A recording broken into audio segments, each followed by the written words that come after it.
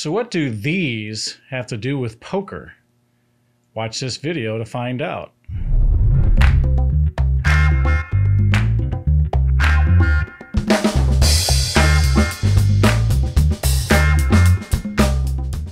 Welcome to Backyard Poker. I'm Ryan.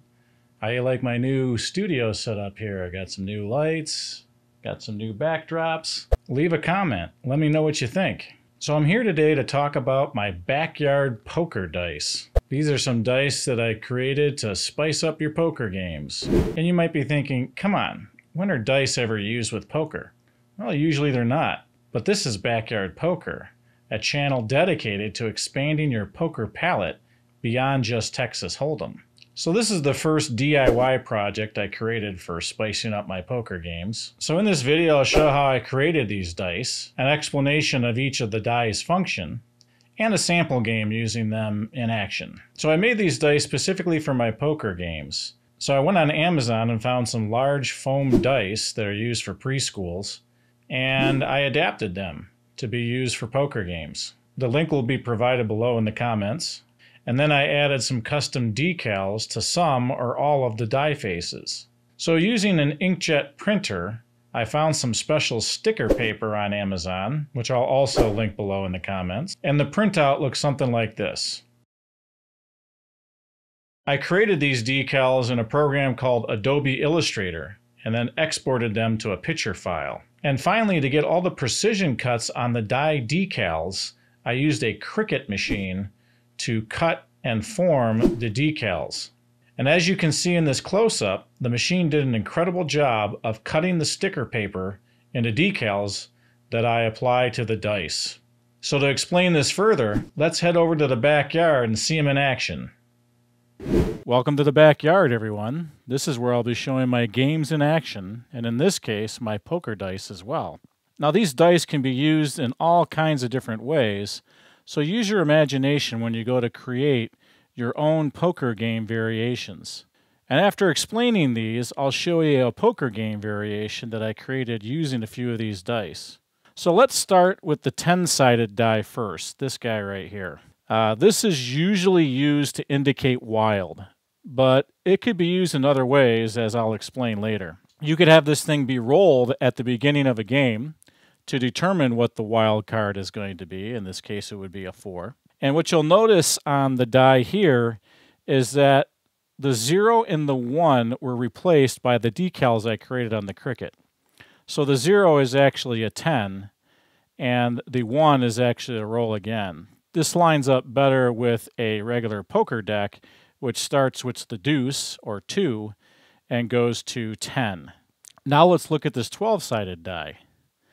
This is a little bit different. This is a little bit more specific to wildcard. So along with the 2 through 10, that is a standard poker deck, I added a few more custom decals for high hole, low hole, and no wild. Now the high hole and low hole are for special games where the wild card is going to be the card in your hand, or the hole. So a low hole would be the lowest card in your hand that isn't shown to the other players as wild, and the high hole is the highest card in your hand that's not shown to the other players. That would be wild. And I actually added a no wild, which would eliminate any wild card in the game. Now let's move on to the 8-sided die. This could be used for split pot games, and I'll explain split pot games in a separate video on poker basics coming soon. So using this as a split pot indicator, it would show what card in the hole would take half the pot. A common example would be low spade, otherwise known as low Chicago, where at the end of the game, whoever has the lowest spade revealed would take half the pot. And finally, let's look at the 4-sided die. This is a die that just indicates the suits, hearts, spades, diamonds, clubs, and can be used in combination with another die.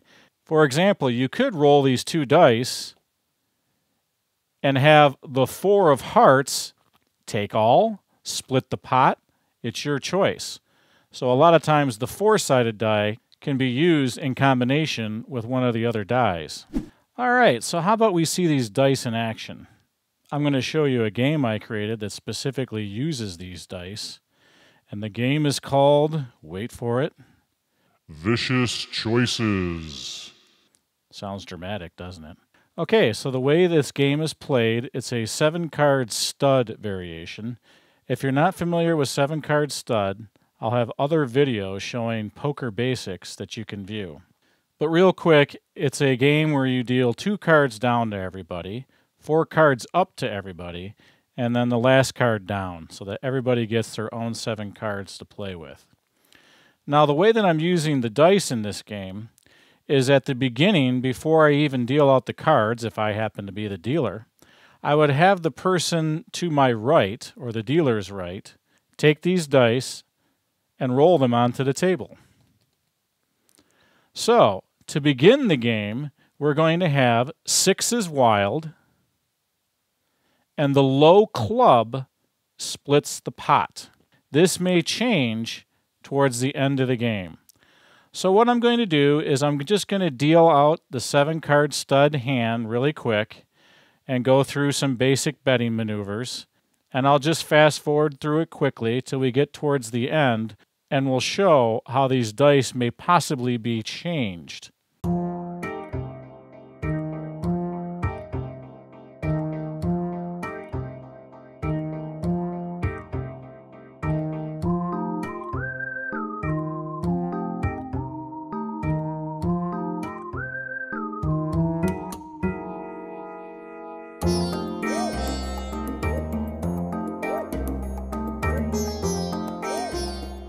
So at this point, I'm just about ready to deal the last card. But here's the twist in this game. Vicious Choices. What'll happen now is the person with the lowest hand showing, which is me, the dealer, with my queen high, I get to make a decision. I get to determine whether one of these dies can be re-rolled. Now let's see what I have. So I have a pair of 10s, no wild, no low card. I could try to see if I'll get a 10 as a wild card, but I got some diamonds here, so maybe I'll re-roll the 8-sided die to see if I can get a diamond split pot. And I didn't. So it is now low spade takes half the pot. So after this is done, I'll deal out the last card to everybody, down.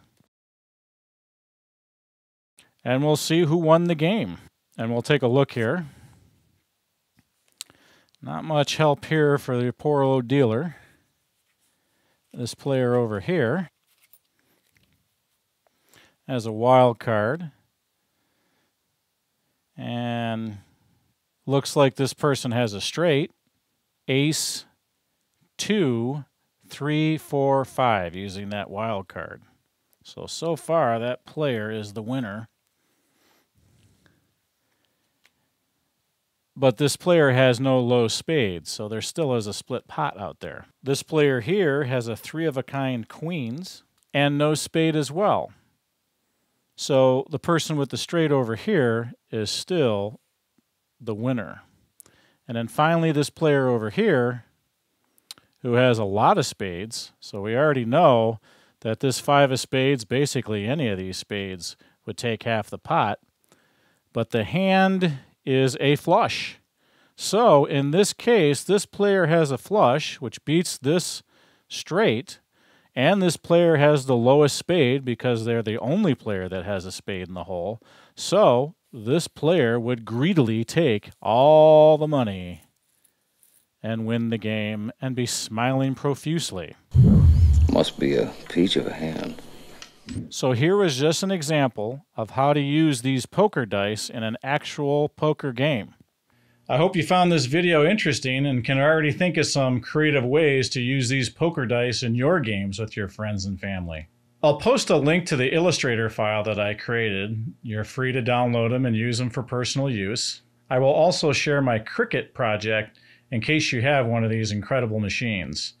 No, Cricut isn't paying me for this. I just think they're great machines. And if there's enough interest, I may offer pre-printed, pre-cut decal sheets that you can order for a nominal fee.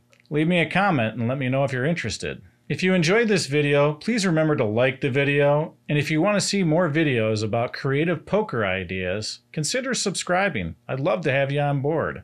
Thanks for watching, and see you again soon.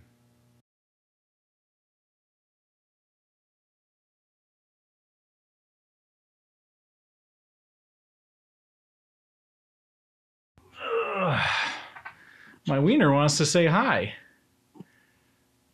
That didn't come out right.